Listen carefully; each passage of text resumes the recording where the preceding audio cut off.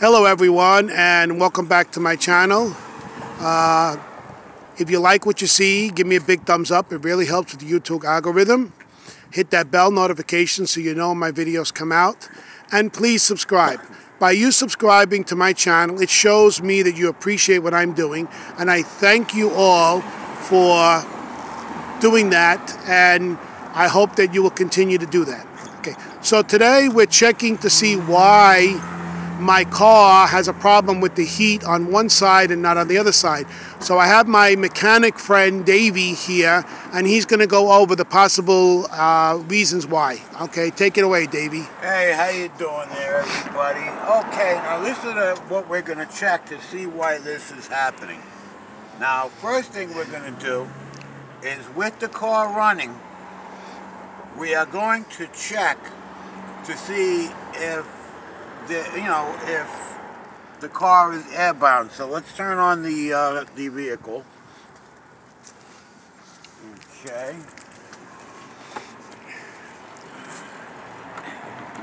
Need the key, Bob.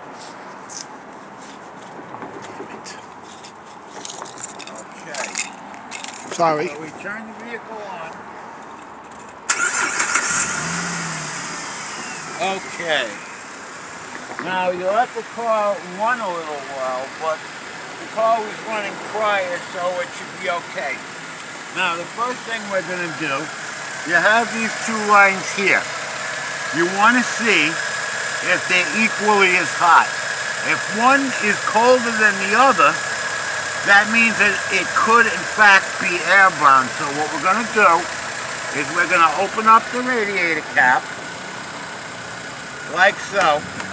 We're going to let the car run, and if there is any airbound, it'll come up through here. So you keep an eye on it for, I'd say, about 10 minutes or so.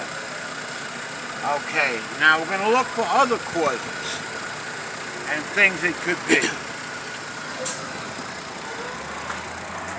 Okay, now, it is in fact possible that you may have a clogged cabin filter. That will also possibly cause a problem. Very simple, check it out. What you do is you open up the glove compartment. There are two clips on the side here. You push them in, and this door comes down.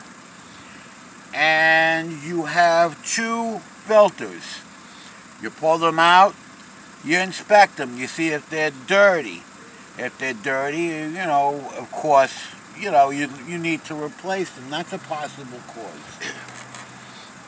The most likely cause of this problem, there is something called a blender.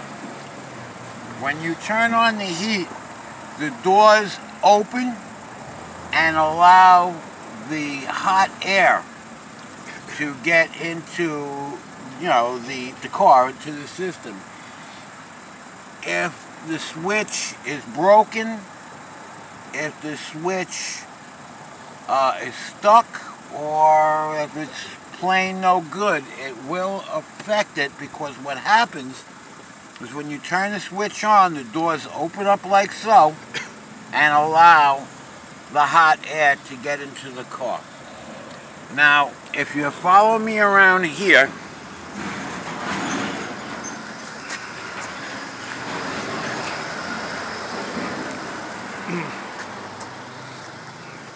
if you look under here, this is where that is. Not sure of the cost, but I don't think it's very expensive. And I think it's relatively pretty easy to put in. I think it's only like 2 to 4 bolts and a quick connect wiring harness. That's pretty much it to put it in. Okay, now, if you look over here, you see the air bubbles coming up, which tells you that there is a possibility that it could be airbound. Let the car run for a good, I'd say 10 to 15 minutes, to make sure all of the air bubbles are out of there, and then of course you put back on your cap. A warning: when you are doing this, when the car is hot, make sure the car is cool before you take the cap off, or you could wind up with a face full of really hot antifreeze. Trust me, ladies and gentlemen, you do not want to be hit with that. It hurts like heck. Okay, now, after we find out what the problem is, we're going to be doing another video to show what the problem was in fact. I will see you again in the next video. God bless you all, and I will be talking to you guys again soon. Please subscribe and please hit the bell icon to be notified of future videos.